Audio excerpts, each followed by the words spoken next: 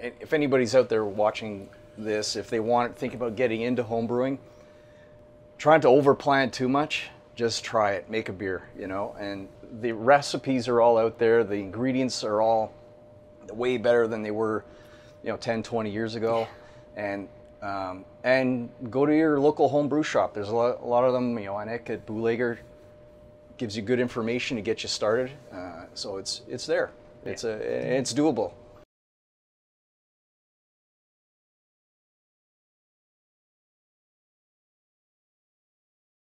Ladies and gentlemen, welcome back to All Beer Inside. We are out and about again for interviews because COVID numbers are really low and we're vaccinated. So today I'm interviewing our first homebrewers. Joining me is Dan and Drew. Thank you. Thanks for having us. Thank you very much for hosting us. I really appreciate you guys taking time out of your schedule to speak with us today about your passion of homebrewing. Yeah, so awesome. You brought me out some delicious looking beers to try. What's the first one I'm going to be trying here? the first one is a Pilsner brewed in ale temperatures with a Kvike yeast called Lutra, and it's for the home brewer, it's a marvelous yeast that allows us to brew Pilsner or lager type beers without having to go through the lagering process. So that I've been brewing that for probably the past year and a half, and it seems to be a hit because it doesn't last long.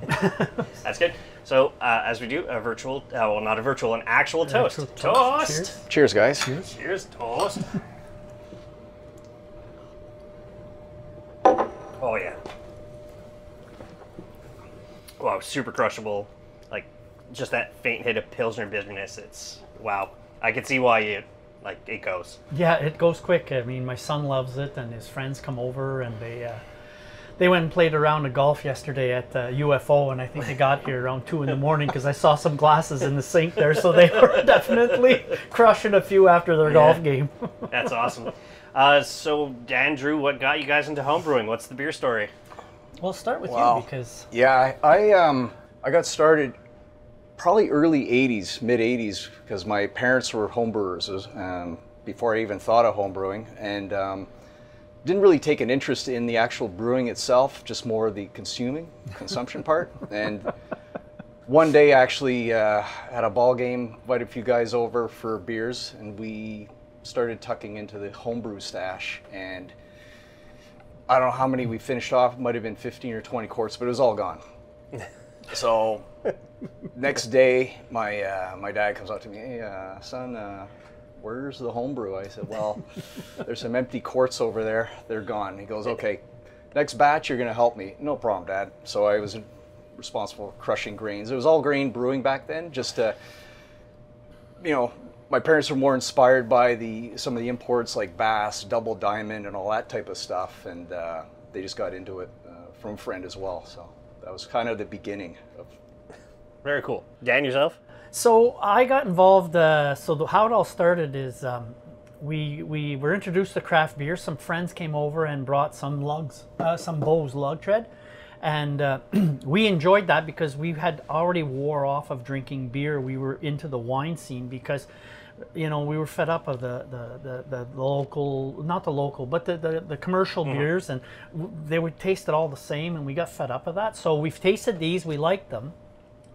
And then shortly thereafter, reading the local newspaper, and there's a brewery in the West Island that's open. So we decide, well, let's go give that a try because, you know, Friday nights I used to we go out with my wife and we'd go and have a couple of beer or dinner or something. And then we just got into the Labrosse thing, and they were making craft beer, and you know, we really enjoyed their beer, and they had a great ambiance over there. It was a nice place to hang. And then after that, you know, I'm hearing all the people talking about IBUs and ABV and hops and dry hopping, and I'm trying, what are these people talking about? So for that year, for Christmas, my wife bought me a homebrewers course at Bootleggers. Okay. And it was Nick that gave the course. And I went to say, look, I'm just trying to understand how to brew these beers, and look where I am today. 9 taps in the basement. So, but anyways, then, you know, Drew says to me, he says, well, why don't you come to my place and brew with me, and you know, maybe you can get started that way. And I wasn't interested in making homebrew from a bag, like buying DME, dry malt extract, or LME, and then just pouring water, throwing your yeast, and being done with it, because I got away from drinking not good beer. I wasn't going to make not good beer. Yeah, for sure. So that's how it all got started. And then I brewed 6 batches with Drew at his place, which were all IPAs. And then that's how it all got started. And then with Drew's, at Drew's place, well, you know, I'm a little like mechanical myself. So I saw some places where we could improve, you know, not necessarily the process, but how we were doing things, to make things safer. So we built a rack to brew on with everything was gravity fed and all that good stuff, and that's how it all started. We started like that. What are more or less some of the difficult, like we all know cleaning is very difficult, tedious part of homebrewing, but what are some other kind of difficulties that you guys run into that really sometimes you question what you're doing? The cleaning part is definitely highly important, because you can lose a batch of beer just because you're not clean or not sanitary. And cleaning and sanitization are 2 different things. Cleaning is one thing, then you have to sanitize, and that's one of the things. But I think the hardest part is hitting the numbers in your recipe, your efficiency numbers. So, you know, you're shooting for a 7% ABV beer, and you might have overshot your mash temperature. So next thing you know, your beer comes in a little under, or comes in sweeter. So managing your mash temperature is probably our biggest defeat. I think generally, and I think most homebrewers would agree, is temperature control through the whole process is kind of hit and miss, because we kind of all go out and get a glycol chiller once we're fermenting, or, you know, trying to hit our mash temp, you know, during mashing can be challenging if you don't have a pump and some kind of way to maintain your temp. But that's, you know, if you're getting into the process, that's kind of the bit of a challenge. But fortunately, and we just talked about before, the beer you're just drinking, Lutra, or the Kveik yeast, it kind of gives you that flexibility. Well, it's 95 degrees outside. Let's ferment at 80, 85 Fahrenheit, and we'll have a beer in a week, you know? So there's the ingredients and all the new stuff that comes out actually makes it easier to brew, and kind of helps hide maybe some of your inefficiencies you might have in your system. I am starting to see like product, you know, more ingredients, more things coming available to the market. So that you guys must love that, you know, just constantly experiment, new hop varieties, and going from there. It's a lot of fun. It must be great. So we like to chase down, sorry for interrupting, but we like to chase down, you know, like if a new grain comes out, like Drew got this new grain called Red X. It's not new, but it's new to us in this area. And Drew was able to get some, and he brewed a red beer with it, and he turned out to be really good. So that avoided us from having to use caramel malts.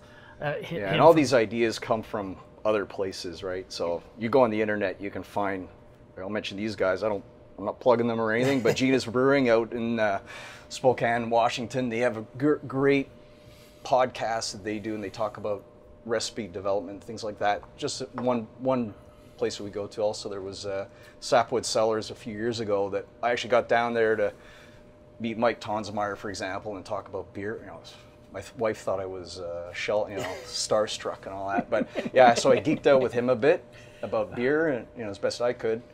And you just pick stuff up, you know. And it's a lot. What's cool about a lot of the breweries and the brewers out there is they're open. They, you know, oh, you're a homebrewer. Yeah, you can talk for hours. You know, it's really cool that way. Yeah, I mean, it even shows Troy and Labrosse doing a Homebrewer Series now. Yeah, it's there you go.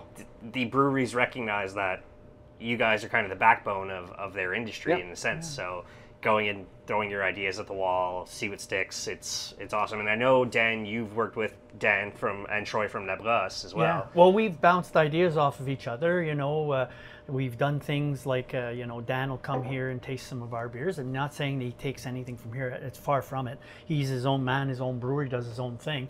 But he does come here and find things that are intriguing, of things that we've tried that may have failed, may have passed, may be mediocre. So that, you know, he has that advantage of having that. And I'm wide open with my recipe book with him. I show him everything, and, you know, those guys are pretty good to work with on that perspective. You mentioned the homebrew contest. We actually won that in the IPA with our What the Haze Bro. Dan and won I'm it. brewing it there with them next Friday. So Yeah, because I just saw he was releasing, I think it's a Pilsner as the first generation Eric of the Perret's homebrew. That's very Pilsner. cool. Yeah. yeah, I'm gonna go there this afternoon. I want to give it a whirl. I want to go see his Pilsner. And I was wondering what to do this afternoon. I do love that idea of them allowing it, and even not larger, but the microbreweries having people like us come in and doing a collab beer or doing a collab beer with an influencer. I don't know if you've seen the series.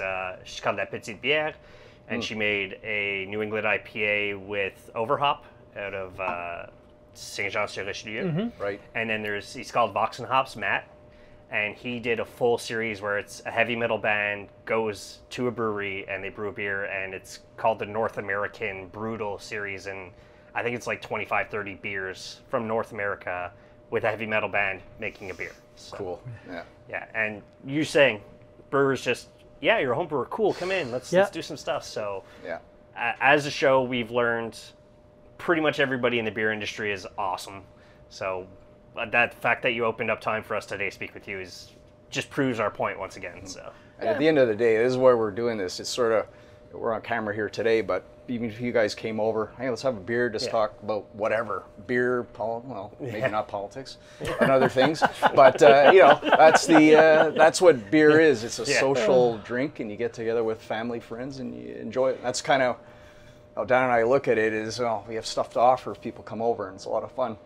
Yeah, that's you hit the nail on the head there. That's the thing. You don't make beer. We don't compete with each other to make beer. We don't compete with anybody. We make beer so that, here, try this. This is what I made. What do you think? And we have our own opinions of what our beer is, and we try to make sure that we don't always mold to one thing, right? We want to make sure that we have different. Unless we get demands, right? Yeah, well, that happens. My house it's New England style hazy or nothing, Actually, I've had to branch out into the ciders a little bit, thanks to Dan actually, because he sort of trailblazed that for me, and just offering different things like that. But that's one thing that kicked us in the pants with the pandemic is we would get together on a monthly basis. Everybody would bring a beer or two. We'd do a beer tasting, and we'd record it and give our as they call them, consumer palate opinions, because we're very basic. We're not like, oh, this hop was grown in this valley. I'm just like, juicy, tasty. So, yeah, we're there. We're where you are. Speaking of juicy and tasty, what's beer number 2 I'm going to be trying here? So that is a session IPA, New England style, 4.73%, 39 IBU. It was intended to be a quick drinking summer beer. Was aiming for a bit of a, because session IPAs tend to have a very light body or very watery beer, so I've tried to make this one a little thicker, and through adding oats and golden naked oats and stuff like that. So yeah, it's a nice session IPA that I think. Beautiful nose. Yeah, that's the thing. The lighter the beer, for example, I'm not saying it's easy to make an 8% New England style IPA, but the challenge is saying, okay, I can't keep drinking these 8%ers. I want to come in around 5 if I can, 5.5, and still have that aroma, flavor, and mouthfeel you're looking for. And there's things we've experimented with, thanks to some of the guys we talked to in the industry, of course, using different ingredients to try and thicken it up a little bit. But this one's really good. Mm-hmm. Yeah, this is light, crushable. For New England, it's not overly bitter, it's not overly hopped. To me, it's got nice firm bitterness, though. I like though. But it's not overpowering at all. Yeah, that's the Cascade really and the Columbus in the in the early stages. Well, of the Whirlpool, there's 0 boil hops in this. It's all in the Whirlpool and dry hop. It's like dancing on the side of my tongues, which I like of my sessionable beers. Is I get that side taste. So. I could ask Dan, was that with the homegrown Centennial? In that one? No, not this one. The other 2 had Centennial in it. Yeah. From the vine that, as you can see, there's hops here. Yeah. We have a hop vine in the back, and exactly. So that's you're true to form when you're saying it's a home brewing. Is I'm even growing my own hops in the backyard. So Dan's taking it to another level here. But it's a beautiful plant. If you ever want to plant to hide a fence or anything, these buggers will grow 12 inches to 16 inches a day on a hot, humid day. And if you don't believe me, go outside. I mean, these plants were sticking out of the ground that far, and now they're 16 feet up and doubled back down another 16. So Yeah, for sure we'll have images of that because I love that kind of stuff. What was the first beer you ever brewed? first beer I brewed with Drew together at his, no, it was here, and we called it Oh, yeah. something Thunder. It was a New England IPA. I think it was And the, it was, actually, Dan, I remember that day because it was... Oh no, the Massif was the first one we Oh, at brewed my together. place. At your place. Yeah. May 27th, 2018. Right. And then the first one we brewed here, after we brewed over there, was Golden Sunshine? Yeah, October I think it was something 2018. called Stormy Dan's, if I'm not Yeah. mistaken. But I have these in, anyways, we have, but I've played a lot. Like at first I started, you know, brewing beers, just using the water, obviously filtered from the tap. Yeah.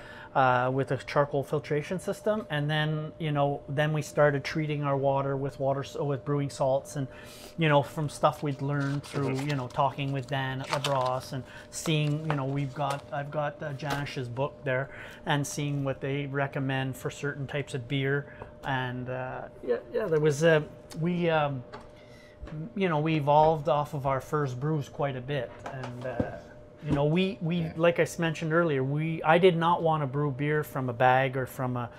I wanted to go all grain from the onset, and Drew was doing all grain, so that's where I absorbed the training from Drew, because he was already doing all grain. So I skipped that whole step which makes a huge difference.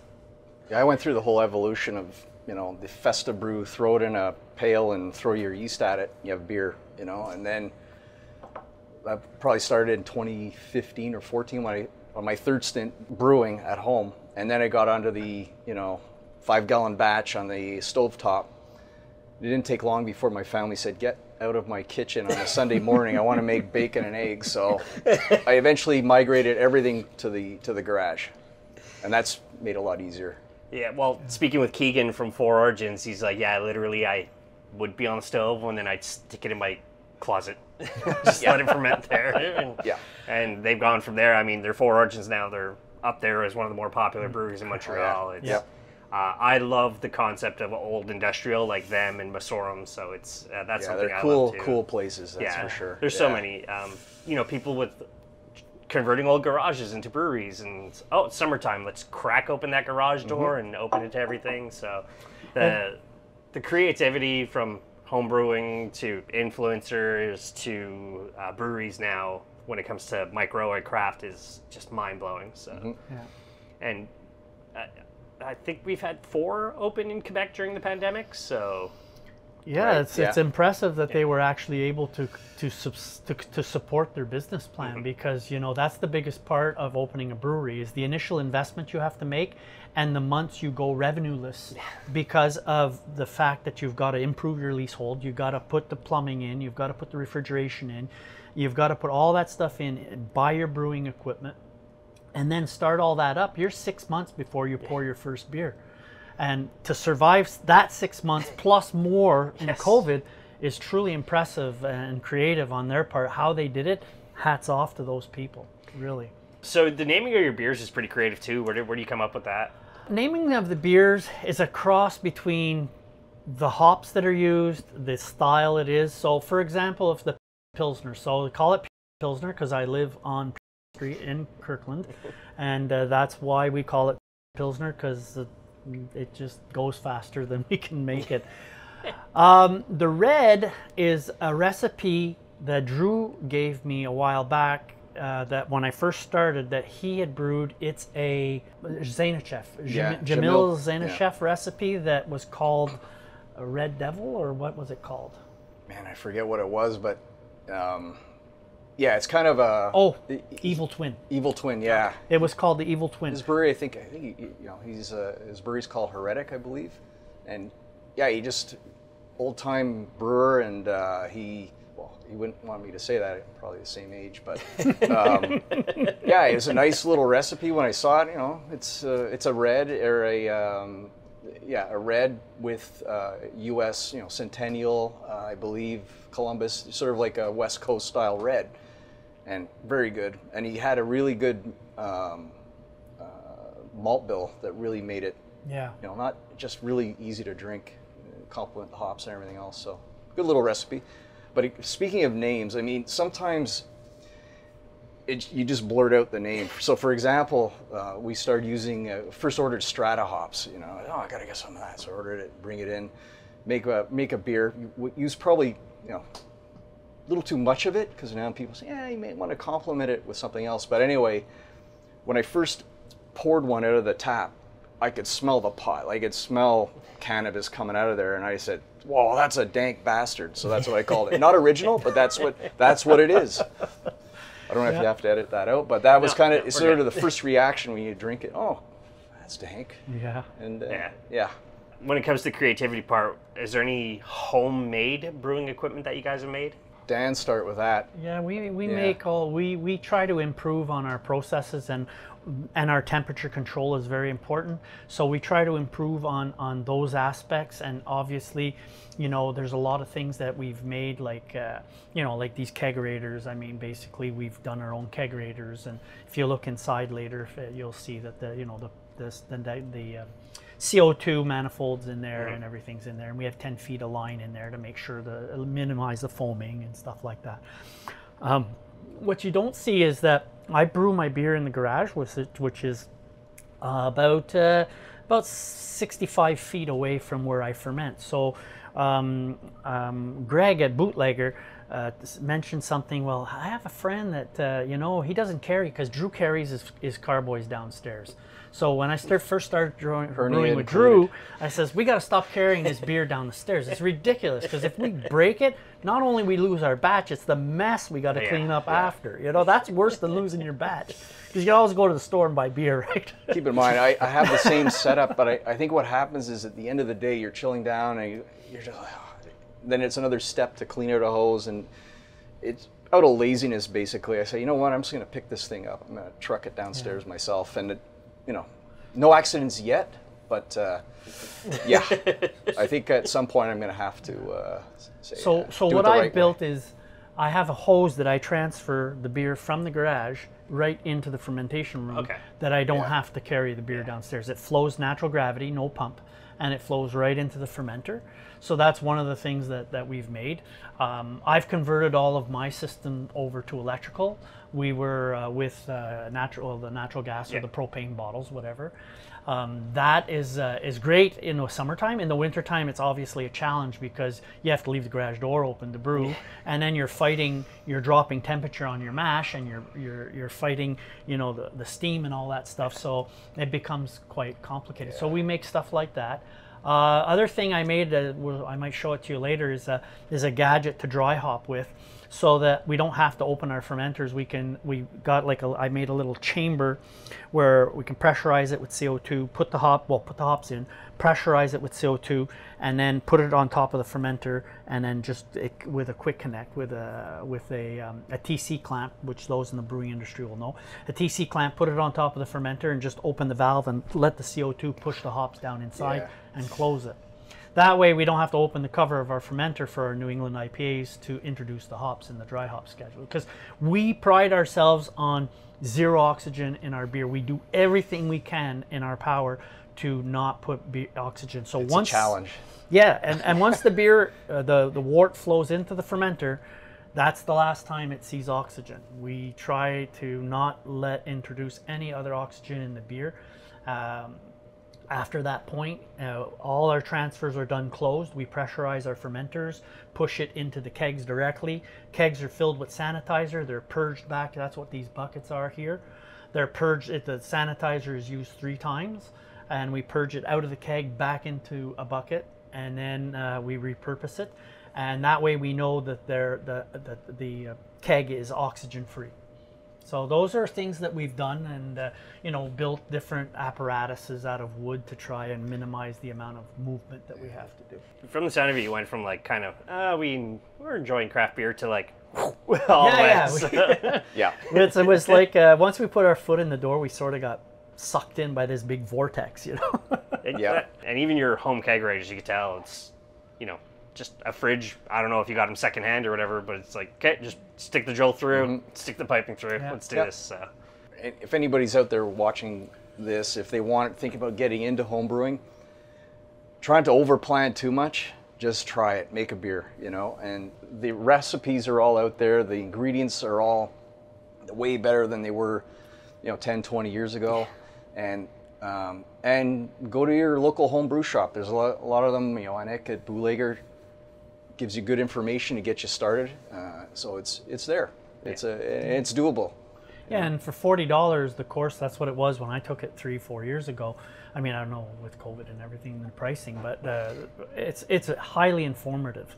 You know, it engages you and, you know, gives you just enough information to know, oh, this is what an adjunct is, right? This is what a grain is. Oh, there's different kind of grains. Oh, I didn't know that, you know? And then they go through all of that, liquid yeast, you know, dry yeast and stuff like that. Yeah, I did it because I was interested in starting at some point, and then I realized I don't personally have the room right now. But there was a guy there who's like, oh, I want to make a jalapeno beer, and I'm mashing in jalapeno. And she's like, there's an easier way to do that. So, yeah. And shout out to Anik, she's great. So yeah, when you mash, the problem when you mash adjuncts like a jalapeno or fruit is that you tend to remove most of the taste.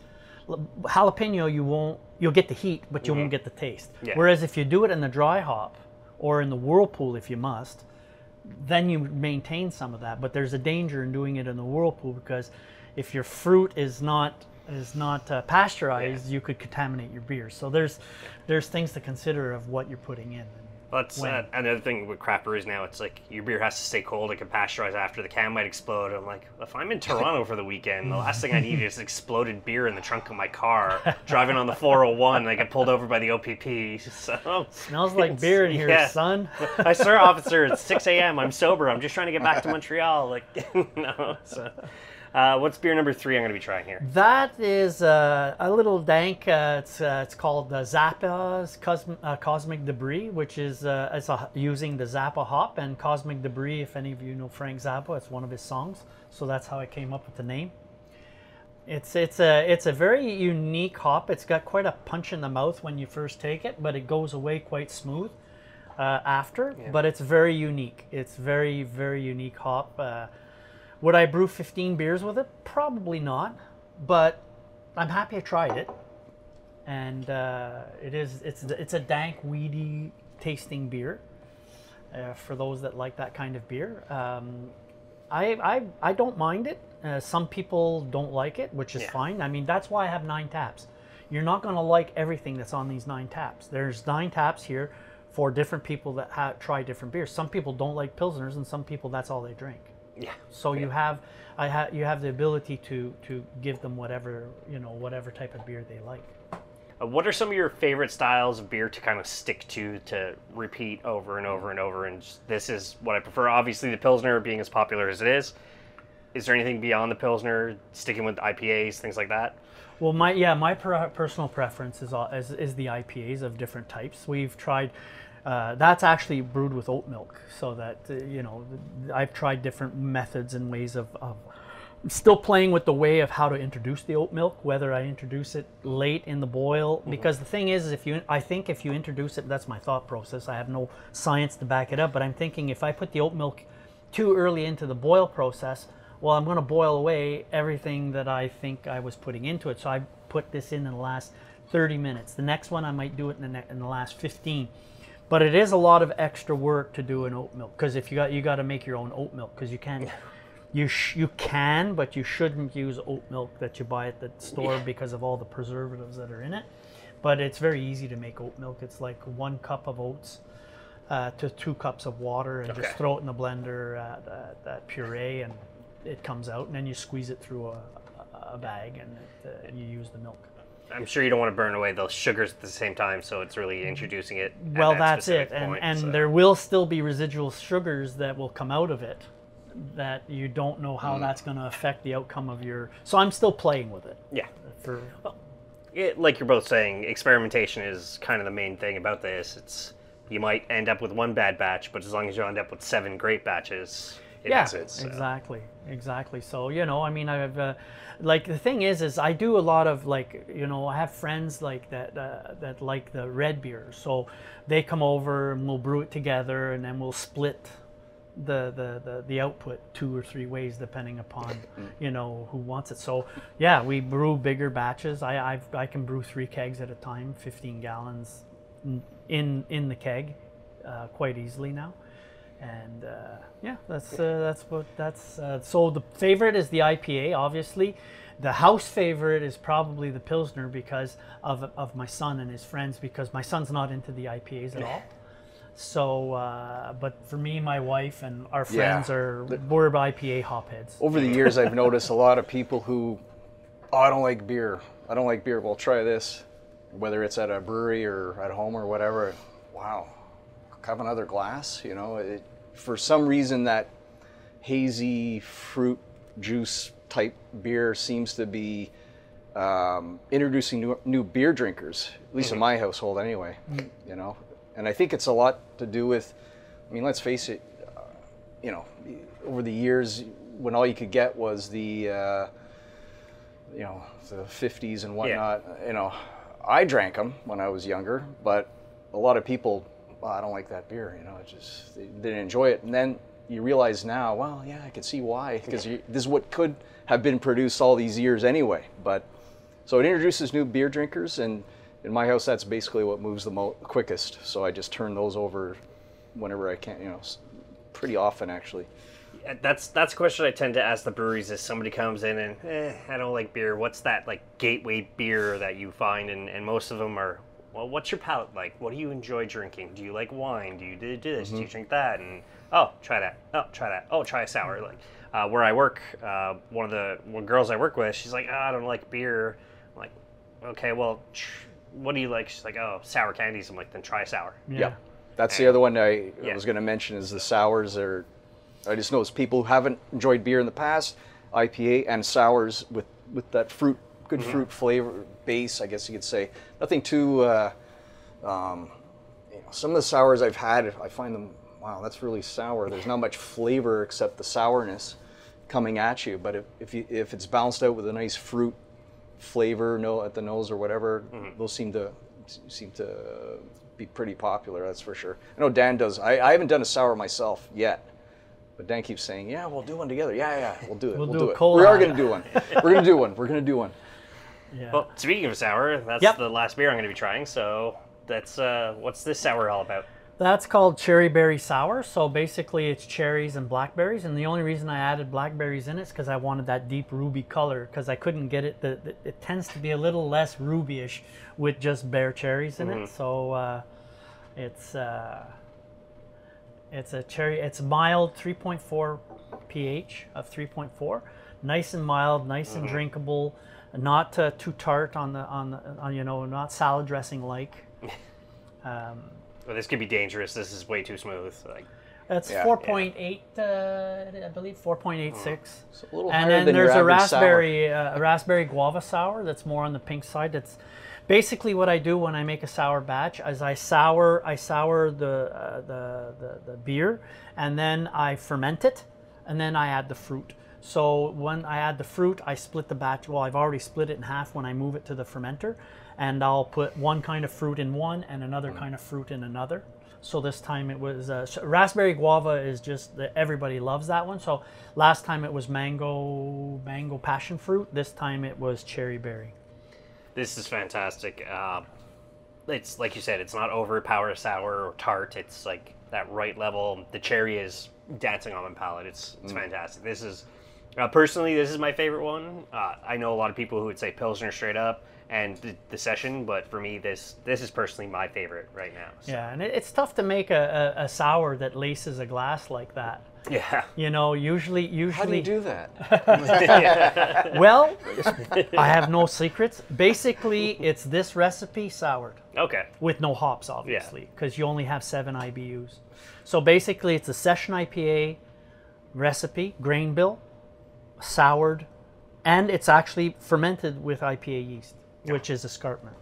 Very cool. Yeah. So I asked this everyone, and I've had to add this caveat, obviously, because there is still kind of a worldwide pandemic going on. When it's safe to travel anywhere again for beer, what is that beercation you want to go on? Realistic one? Or Oh, so here's another thing I was asking the people out, influencers and stuff. yes, I have to go back to work, and 2, I won the Lotto Max. Goodbye job. Yeah. I'm going on a permanent vacation. So. I guess I would definitely would look to go to the to Europe. You know, whether it's Germany, Belgium. You know, try the what they have going there, which is I'm sure be all great. You know, the Belgian beers. I've never used Brett before. The only experience I had with that is my wife makes sourdough bread. So I actually did a sort of a St. Lazare wild ale or whatever I called it. And it was a combination of the yeast she used for sourdough. And I tossed a little bit of Nottingham in there just to make sure I was finishing it off. And came out this nice clear, I did 2 of them. The first one was great. Shockingly good. It was excellent. The second one, kind of, who knows? I mean, everything changes on the string, whatever's being, whatever the yeast want to do and throw off. But it was pretty good too. I might do one again this summer. I'll see. But yeah, so just about trying different beers and going to different countries. Probably head to Europe. Dan, yourself? The unrealistic. The Lotto Max. Yeah, the Lotto Max one is I would love to do that same trip in Norway that the gentleman in the United States did. Chip Walton. Chip Walton, yeah. And brew a Kvik with shrubs and yeast off of a stick. That's it. Yep. He used juniper. You should have seen him shoving the juniper in the kettle. I don't know if you saw it online. There's a gentleman that did a vacation, and he went to this place, this guy's place, Norway, where they brewed a beer in an old cauldron in a cave. Yeah, I'd like to do that. Yes. I'd really like to try that. And it's all Quake yeast. You know, it's all going back 1,000 years or whatever it is, and it's incredible. Yeah. Anyway, it's on there. You know, it's all on YouTube. Yeah, ultimately, I'd love to, since I have the appearance, I look like a monk, so go and drink with monks. There you go. So it's the big open vat where the yeast is falling from the ceiling with the spiders and everything else that's been there for centuries upon centuries. So I think that's like one of the coolest things is it's got to be an experience. Full monk gear if I have to dress up and swear away, you know, whatever for a while just to hang out and drink with monks. So. Yeah, I think that'd be hilarious. It'd be great YouTube videos. It would, it sure would. Yeah. It sure would. And the more realistic side, I really want to get to where Drew went at Sapwood Cellars. I think those people are inspirational. They do a lot of their own. I mean, there obviously some level of scientist in them. I mean, Janish, sometimes you read his stuff or you listen to his stuff. I mean, he's extremely blatantly clear, but it's complicated, some of the stuff he talks about, but he's really good. Like a lot of the stuff we do, like, you know, whirlpool hopping, the temperatures we whirlpool hop at, there are ideas that I have taken from them. I don't copy their stuff, obviously, but I do take inspiration from what they do. Would you guys ever consider starting your own brewery? I would, you know what? It's sort of like it is for me anyway. It's a hobby. It's a way to create something out of nothing type of thing, and then share it with family, friends, and whoever wants to. You know, my neighbor comes over, we have a beer, sit in the garage, and shoot the breeze or whatever. Thought about it. I think a couple of years ago we were kind of, it'd be kind of cool, but then you realize it's a business and it's a tough one. You know, there's a lot of brewers out there, a lot of breweries out there. It's a real commitment. But I would say I would not consider opening one. I just enjoy the hobby and going to places like we talked about. We can go anywhere nearby and enjoy beer, you know. So my answer is sort of no. Okay. I mean, however, it would be fun, but then the reality of the business, I think, kicks in. And this is from talking to some of the, you know, it's a battle. You know, it's a business. You got to deal with a lot of different things that I'm sure I believe you've had a couple of the brewers owners on, and it's a challenge. I mean, just the initial investment alone, just buying fermenters and buying the equipment and finding the location, and like you said, 6 months before you can really open.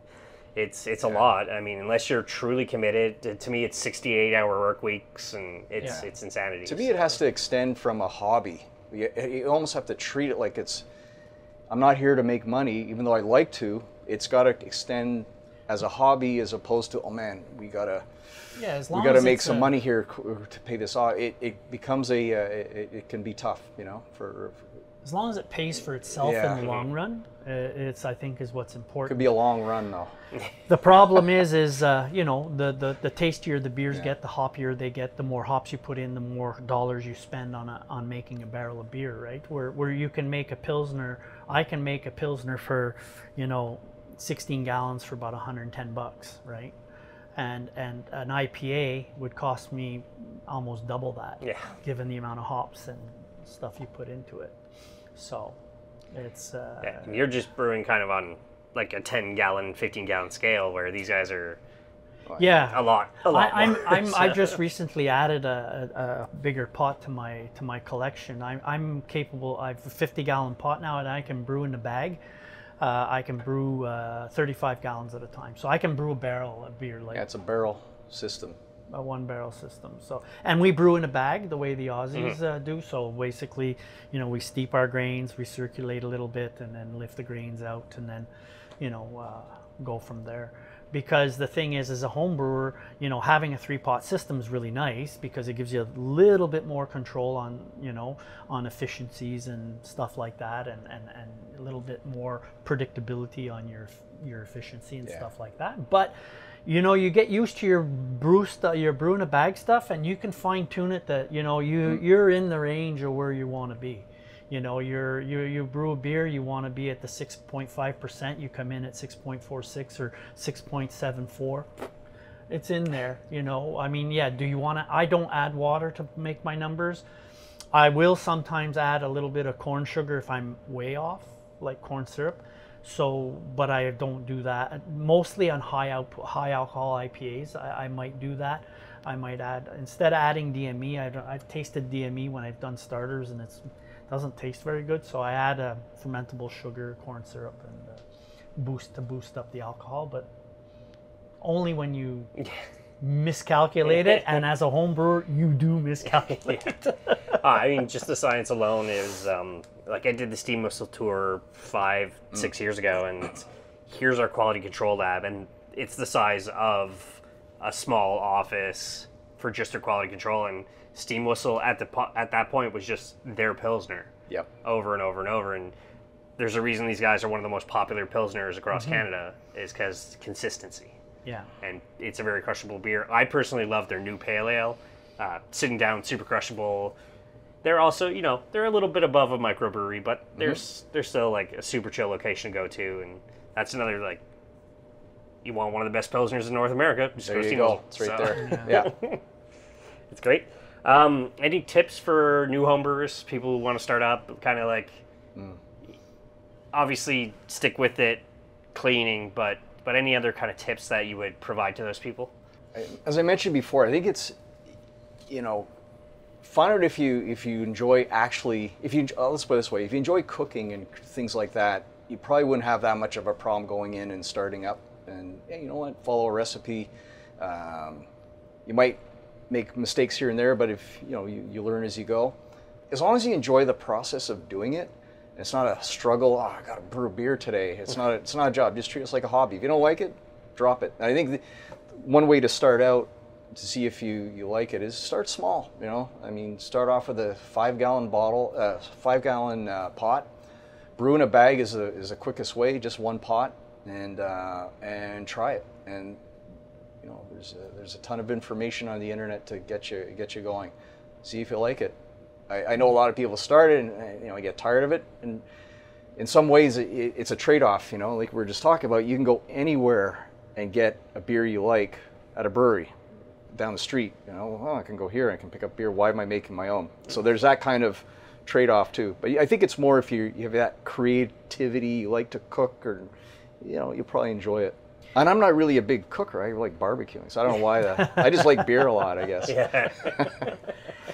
Yeah, so the only thing I say is, like, basically is not to get intimidated. I know when I first started with Drew, at first when you're really worried about the steps, when to, like, oh, I got to put these hops in at -30, and then the T minus, and how to calculate backwards. And it's not complicated. It's intimidating for someone that's never done it. And there's lots of steps in making an IPA. because you have to introduce hops at different temperatures and at different times and throughout the brewing process. But it's intimidating till you do it once or twice, and then it's so simple. It just comes natural after that. It's like when you're making, like when you make a cake for the first time. If you've never baked a cake before, obviously if you buy a Duncan Hines in a box, it's going to be a lot easier. But if you make it from scratch, obviously, you know, it's intimidating because, oh shoot, my oven 350, yeah, this is, I gotta put, oh geez, a teaspoon, no, not a tablespoon, a teaspoon, you know, stuff like that. But if you, that part is easy. And if you can hook up with somebody that homebrews first, like I did, I cheated big time off of this guy. I made every mistake in the book. Yeah, and I was able to avoid those mistakes just by brewing with him, and we still make mistakes. We still do. Oh, yeah, exactly. And we still bounce stuff off each other. For sure. Did you try that? Like I've got a yeast that the Drew's tried that I haven't tried yet. It's the verdant strand. It's a strain. It's a dry yeast, and I've got to brew something with it. Yeah. But I have it in the fridge there. I'll use it sooner or later. But it's excellent. Yeah, this is the other thing too. Home brewing it's all there, and this whole discussion about dry yeast versus liquid yeast. Right now, I'm finding the dry yeast, like the verdant strain that they put together. You know what? If I'm stuck, I didn't make a starter. I have 6 hours today. I can brew a beer or whatever it is. I can do an IPA or whatever I want to make. Verdant. I can get up in the morning, start my water, crush the grains, and at the end, I don't have to worry about, I didn't have a yeast ready. You know. So there's all that flexibility just with that, for example. So it's pretty cool. You can make a pretty good beer just in your the thrill of it after the fact is you first tasting it and then sharing it with others. That is the thrill of seeing. Because we can't drink it all ourselves. Yeah, anyway. You can try, but there's alcohol poisoning. Exactly. Yeah. No. Only so many bathrooms you can vomit in. And stuff, but that's the key. You can make. Somebody wants to start off making an IPA really easy. Use the dry yeast. You can use the verdant, or you can use the Lalman New England IPA yeast.